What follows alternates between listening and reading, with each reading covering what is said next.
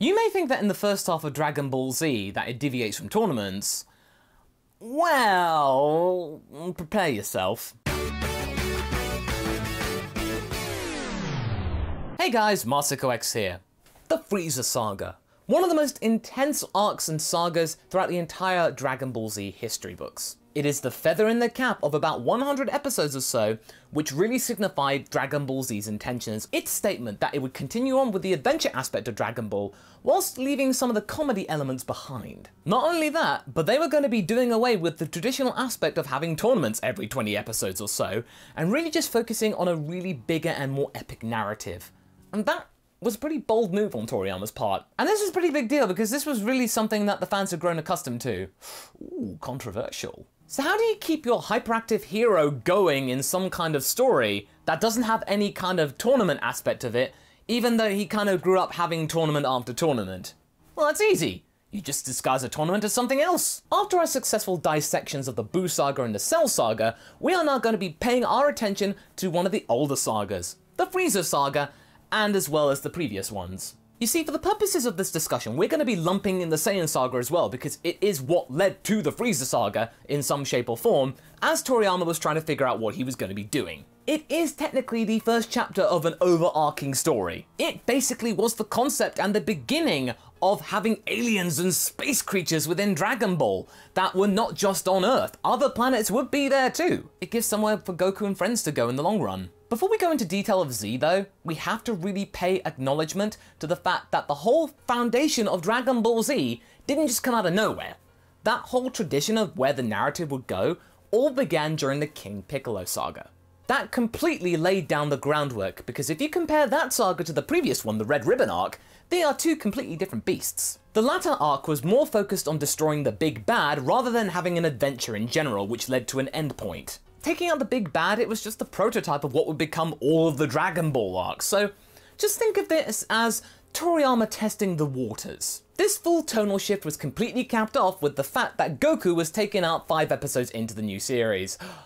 Wait, what? Most of us got to see Dragon Ball Z as the first thing of Dragon Ball that we saw. We didn't get to see the original Dragon Ball, well, most of us, for another few years at this point, but back in the day, this was just like, okay, is this main character, okay, he's gone that way, what? And you also take out his brother too! What a wasted opportunity! But we gotta remember here, this isn't a Raditz discussion, unfortunately. And although we really know that Goku's demise wasn't really permanent, it was still pretty shocking at the time. And I had no idea that Raditz would just be the beginning of many new enemies that would come our way, much stronger than the previous one.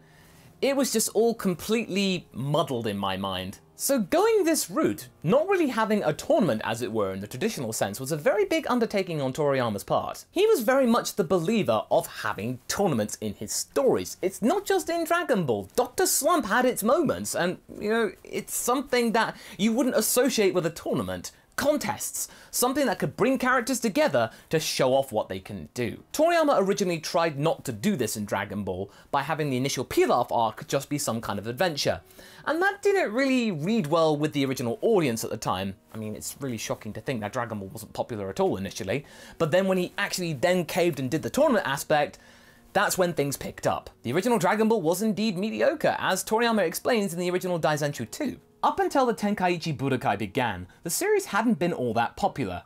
That's what Torishima-san had told me. Your protagonist is rather plain, that's why it's not popular, he said. Personally, since I was doing a fighting story for this series, I had intentionally made the protagonist's clothing excessively plain. So this annoyed me, but then I figured it out.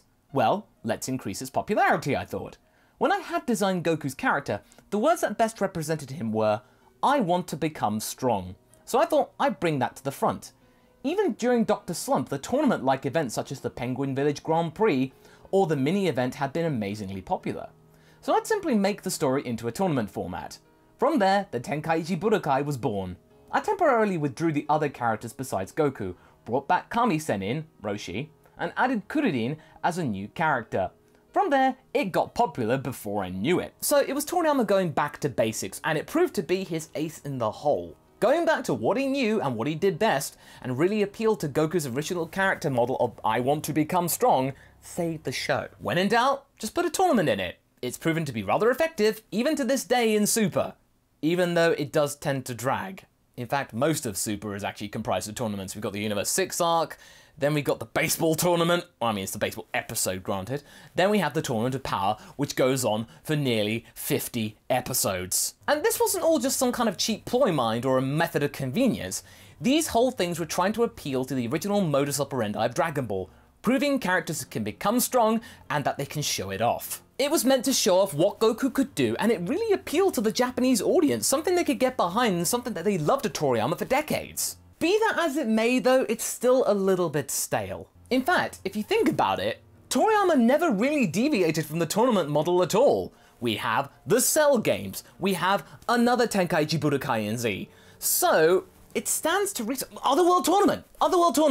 Can't forget about that one. It's really logical if you look at the entirety of the initial half of Dragon Ball Z.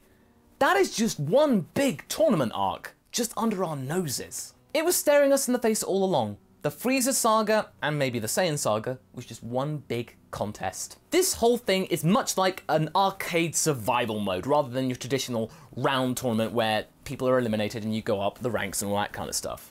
It's kind of like what the Cell games was. Maybe this is what inspired the Cell games. You have to go through each and every Frieza minion, each one getting stronger and stronger progressively until you get to Frieza, the main big boss. So this is where the series experiences a rather big power creep ladder, because it's acting like a tournament.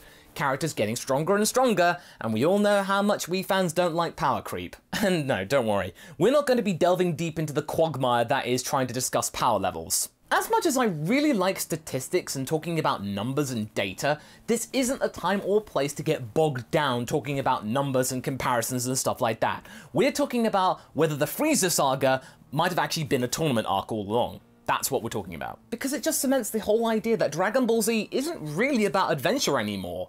It's just about people hitting each other. It's more action-adventure rather than adventure-action. And sometimes even the whole thing about hitting people takes about 18 episodes or so. Granted, we are traveling to different planets, so it's an exotic approach to the old formula of just being on Earth.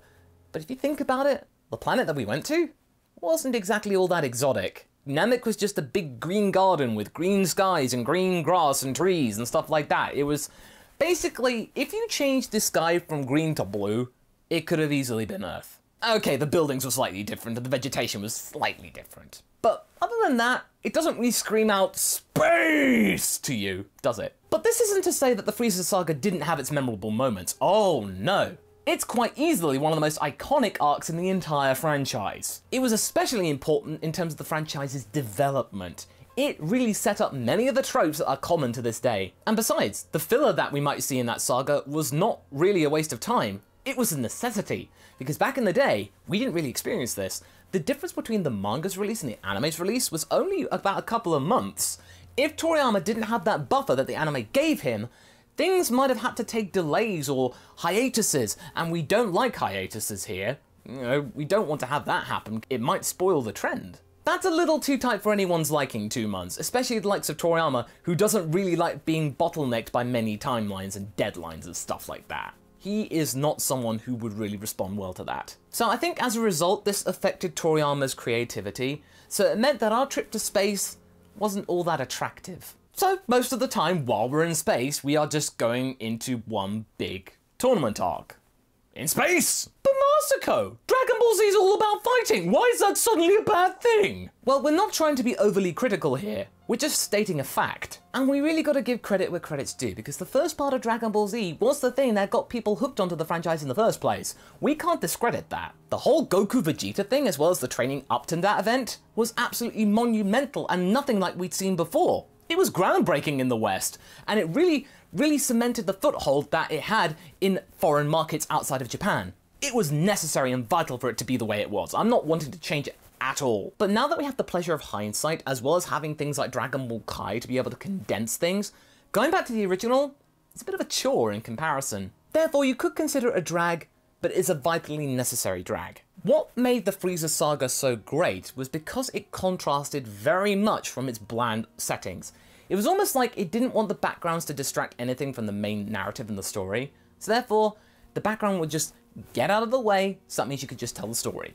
So okay, I get that, and that is a very good technique, but it does make things boring when there's not much going on. So okay, one way to get around things is to make the whole Frieza Force absolutely colourful and spectacular. That's what we got with the likes of the Ginyu Force. We got other Frieza minions who looked absolutely grotesque and weird and different. Then again, the Ginyu Force, who looked absolutely spectacular and flamboyant and absolutely memorable. They are unforgettable and they are all very likeable in their own way, which is something that really super took to heart with the Tournament of Power and coming up with nearly 80 different fighters. If you think about it, the Frieza Saga and the Tournament of Power Saga are a lot more similar than you think. Both of them have a wide range of minor characters with very special and unique powers, unlike what our traditional cast have, and it just is used in a very unusual way. It was something to show that there was some diversity in the story and to kind of hold off Frieza for a little bit more, so that means we don't, kind of go immediately all out too early. It's actually really funny to watch these two sagas side by side and compare them, because they are even more similar. They go on for far too long, they make you really bored of the backgrounds in the world that they're in. And I'm sorry guys, changing your World of Void background from black to a really soupy green doesn't make it interesting. The thing is, however, that this was all back in the early days of Dragon Ball when Toei could really take risks. Toriyama could take risks because he hadn't established the icons that Dragon Ball would eventually become. He could set new ground and not exactly make mistakes, but more like have some developmental issues. But we have to really sit back and pay tribute to the fact that it kept us going in the West especially, with having us a really big loop of having to go back to the beginning when Goku shows up and then back to the start again and again until Funimation took over in 1998. It meant that there was something about the Namek Saga and the Frieza Saga that kept people invested. Then again, thanks to the experience that Toriyama had as well as Toei, they were able to help conjure up some kind of interesting side characters to keep things interesting before we get to the main events. At this time, we could just focus on what Dragon Ball Z wanted to do and have more actions. We can get back to the more character-driven plots in the Cell Saga when things had settled down and Dragon Ball Z had really gotten on its feet. So although it turns out that the Frieza Saga was just a very, very well-disguised tournament saga, it doesn't cheapen it in the slightest. Okay, you could also describe it as a badly Pyramid Saga, but it was a vital thing for what was coming next in the show's future. And yes, okay, it may be harder today to watch the original uncut version and instead go to the Kai version of the events, but you gotta really love that saga for what it did back in the day. It dictated a whole new direction for the franchise, for better or for worse. So what do you guys think? Do you think the Frieza Saga feels like a big tournament? Do you think the original uncut version really stands up today? Leave a comment below and let's get this discussion going. Anyway, I hope you enjoyed this video. Until the next one, be sure to like and subscribe. Catch you later!